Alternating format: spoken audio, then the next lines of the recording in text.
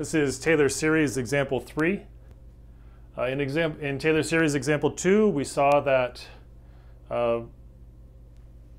we found that this Taylor series had this sigma notation. All right, let me show you another way to go about finding this. All right. So e to the x from the back of the Taylor series Notes and Learning Goals has this expansion.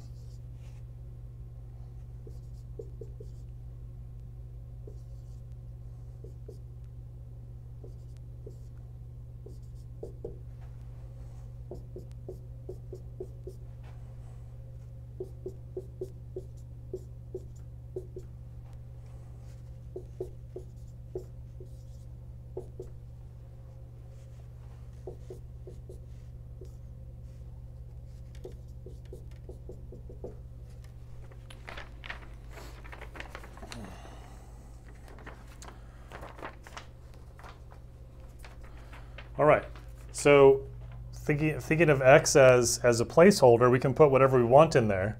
This is because the interval of convergence for e to the x is -infinity to infinity. So you can put any real number in there, and that will work.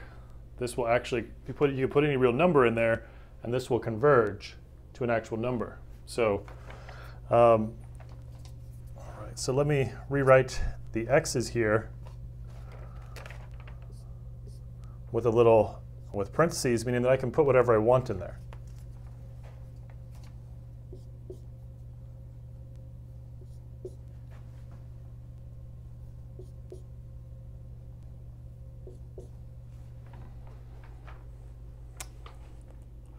Okay, so now the thing to notice here is that x to the 2n, you can write this as x squared to the n. So that's my tip-off that I want to put in x squared here.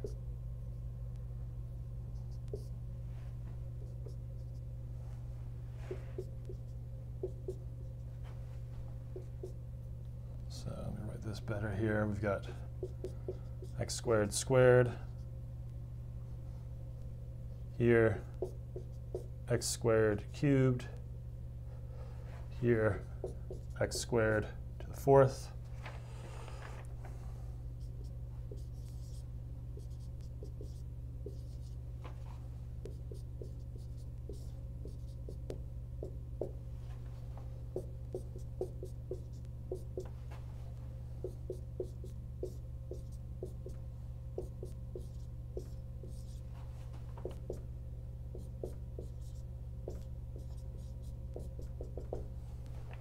And you can see that by manipulating e to the x, by putting an x squared in for x,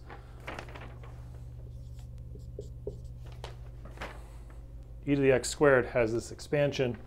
This is the way we write it using the sigma notation. That's exactly what we found here.